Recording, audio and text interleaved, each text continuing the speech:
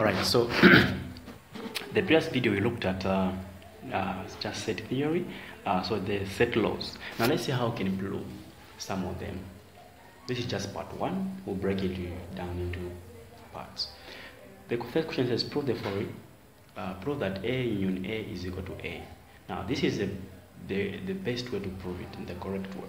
So we are going to let a certain number or variable be a member of that. So I'm going to say let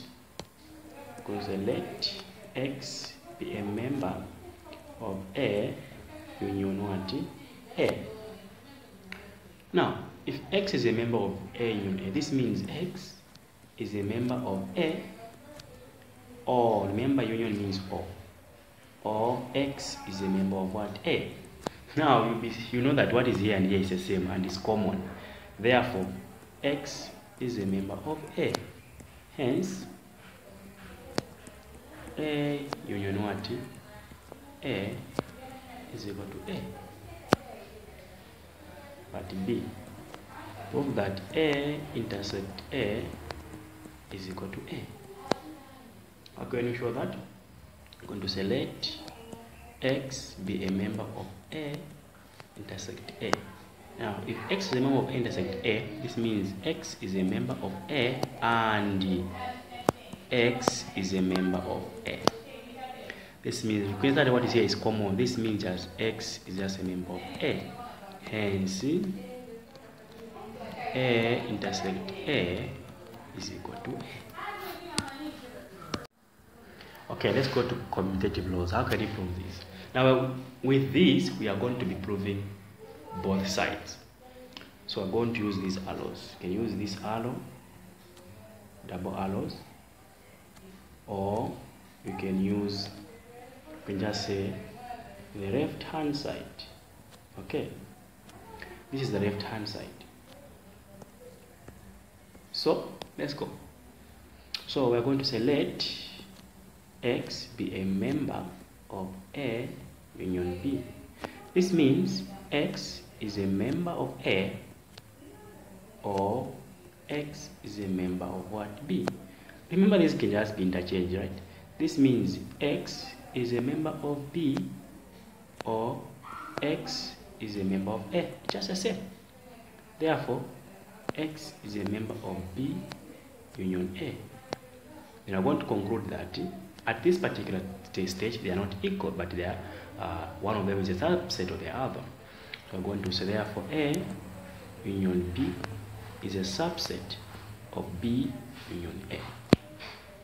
Once you are done with that one, we go to the right hand side. Let's go to the right hand side. Right hand side. So under the right hand side we have let x be a member of B union A. We need to prove both sides that they are equal. Right. Therefore, this means that x is a member of B, or x is a member of A. Now, this can also be interchanged because it's all here. It's like addition. It's commutative. These are commutative laws. Therefore, x is a member of A, or x is a member of B. This is just the same as x is a member of A union B. Okay, so that is equal to the left hand side. Therefore, we are going to conclude. So you say hence. So hence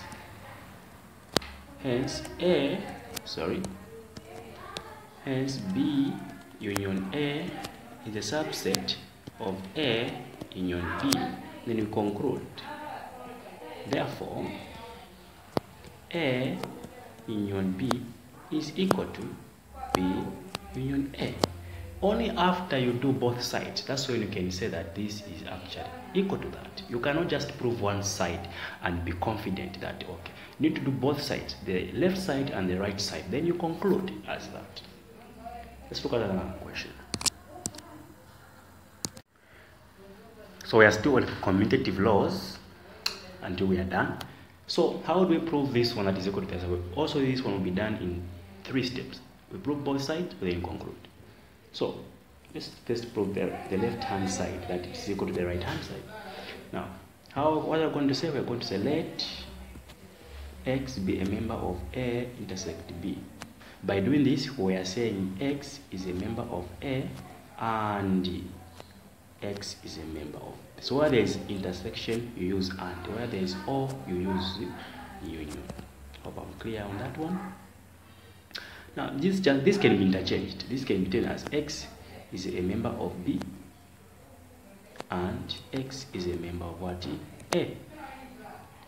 With this just the same as X is a member of B intersect what? A. Hence A intersect B is a subset of B intersect A.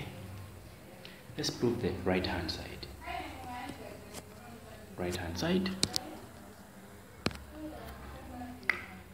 we will say let X be a member of B intersect A. Then we say if that is the case, then X is a member of B, it is also a member of A. Okay, then this can be interchanged because this is same as A member of X a member of A and X being a member of B.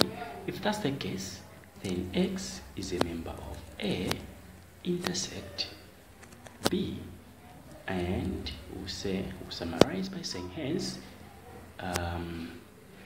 B intersect A is a subset of A intersect B. Then we conclude therefore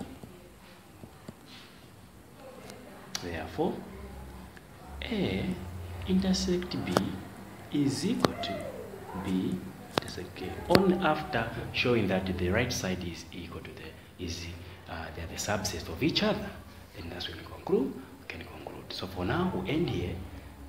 For part 2 is coming on other rows. I'll see you in the next video.